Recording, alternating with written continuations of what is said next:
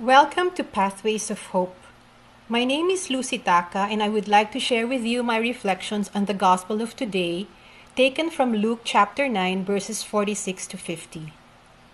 In today's Gospel, we witness a disturbing scene, the apostles arguing as to who among them is the greatest. This becomes more unsettling because in the passage before that, Jesus had just predicted to them his coming passion, that he was to be betrayed. The apostles did not seem to grasp his statement, and their arguing among themselves revealed the state of their hearts. They seemed to have not fully understood Jesus' mission and their role in it. It also seemed that up to that point, after being with Jesus for a considerable amount of time, they continued to still be concerned about their personal well-being and ambitions. Of course, Jesus knew their hearts. He right away responds in a manner the apostles could understand. He puts a stop to their childish ways by using a child to drive home his point. Children in those times were at the bottom of the social ladder.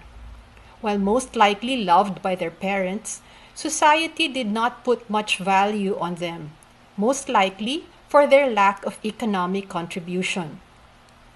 Children often served their families by performing menial and lowly tasks. However, Jesus valued children and related with them regularly.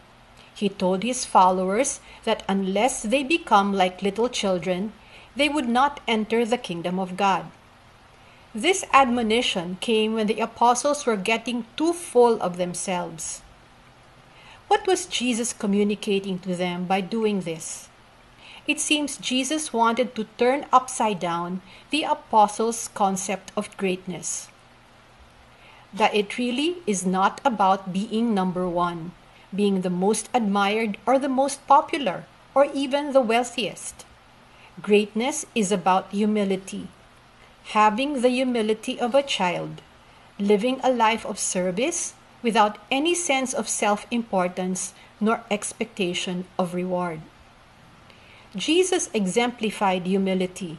Philippians 2 verses 5 to 8 states, "Have among yourselves the same attitude that is also yours in Christ Jesus, who, though he was in the form of God, did not regard equality with God something to be grasped. Rather, he emptied himself, taking the form of a slave, coming in human likeness, and found human in appearance, he humbled himself, becoming obedient to death, even death on the cross." By his life and words, Jesus pointed out to his disciples that greatness was about conforming one's life to his life, a life of humility and servanthood. Now, let's not be too quick to judge the apostles in the gospel today. Instead, let us take a look at ourselves. I surmise that we are often like them, no matter how long we have been following the Lord. Let us ask ourselves these questions.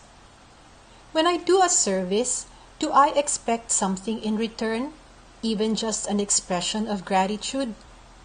When people fail to thank me or do not thank me enough, do I feel irritated?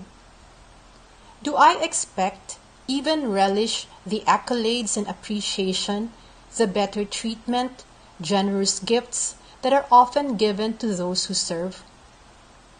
Am I willing to serve without them? Am I free from attachment to position, power, or influence in my community? Do I appreciate and value God's work in and through others without feeling envious? I believe Jesus used the example of children to his followers because they were pure-hearted, generous, and did not expect anything in return for the service they rendered to their families. Remember the boy with the 5 loaves and 2 fish? I am sure he gave them without expecting to be famous, thanked, or even written about. Let us be like him and give of ourselves generously and unreservedly without expecting anything in return. If we offer ourselves, our service, and our resources in humility, we give the Lord room to work powerfully and display His greatness in and through us. Let's do a heart check today. If you find through your answers to the questions earlier that you are like the apostles in today's gospel, ask the Lord for forgiveness. Ask Him for the grace to be transformed. Jesus calls us to greater humility and generosity of self with only the knowledge that we are becoming more and more like Him and the hope of being with Him for eternity as our rewards. Let me end with a prayer for generosity of Saint Ignatius of Loyola, which I hope you can pray with me. Lord, teach me to be generous. Teach me to serve as you deserve, to give and not to count the cost, to fight and not to heed the wounds, to labor and not to seek to rest, to give of myself and not ask for a reward, except the reward of knowing that I am doing your will. Amen. Thank you and God bless you.